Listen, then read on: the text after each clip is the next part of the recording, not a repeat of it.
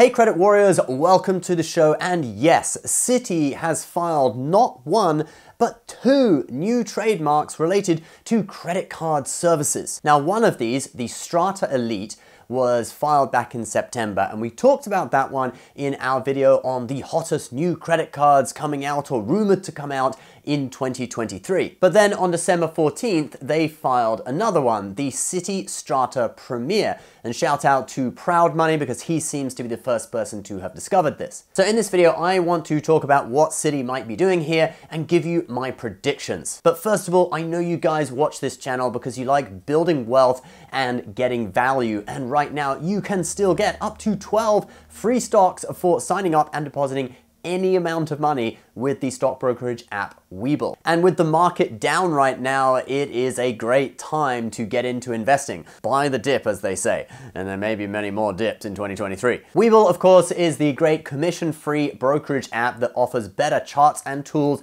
than the closest competition. 12 free stocks could be valued up to $30,000. Luck of the draw what you get. Link is below if you are interested. So we have two new trademarks filed, both with the word strata in them. Now, strata is the plural form of stratum, which means a layer. So in geology, people talk about rock strata. That would be layers of sedimentary rock. It looks like this. But you can also use the word strata to describe layers or levels of society from low class to high class, and I guess that is what Citi is getting at here. So you'd have the premier level, and then I'm guessing the elite level would be above that. Now, Citi already has a card called the Premier, so I'm guessing that the Citi Premier would be rebranded as the Citi Strata Premier, keep its $95 annual fee, and it would be their mid-tier travel credit card. Then you'd have the Citi Strata Elite coming in with an annual fee of around $500, maybe more, and that would be their premium high-tier travel card, the one that gives you airport lounge access and a load of other higher level benefits. Now, the Citi Strata Elite presumably would be replacing the Citi Prestige, which has not been accepting applications since 2021, which has meant that Citi has not had an offering for new card members as a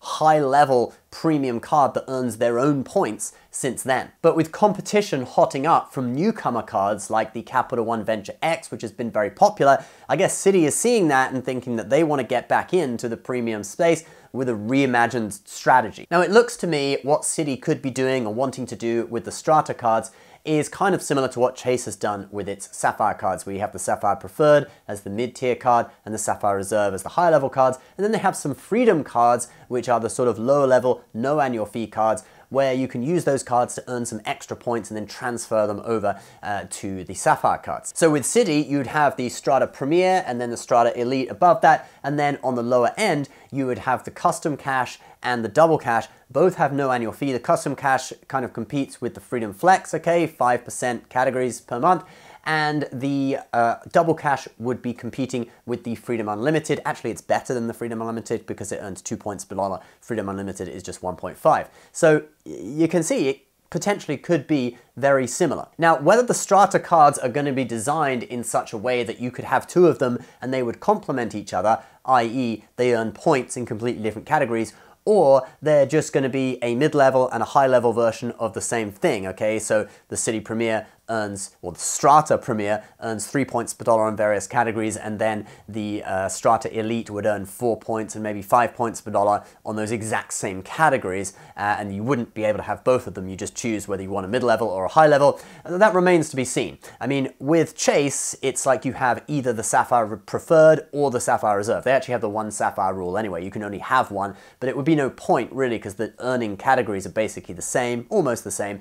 Sapphire Preferred is, I know they've introduced a few little different ones recently, but the Sapphire Preferred is basically 2 points per dollar, and the Sapphire Reserve is 3 points per dollar on the bonus categories. But Amex, they do it completely differently. The Gold and the Platinum, Gold is mid-tier, Platinum is high-tier, and they totally complement each other. They earn points on completely different categories. I have both of them and they work very well together. But do remember that companies sometimes trademark things and then never use them. They could just be sitting on potential names for things that may not ever evolve into anything. So remember, it's just a rumor, but we will make more videos on it when we get more news. All right, guys, that is the video for today. Thanks for watching. Don't forget to get up to 12 free stocks for signing up and depositing any amount of money with Webull. Not sure how long that deal is staying around. Please subscribe if you're new. We'll see you next time. Bye-bye.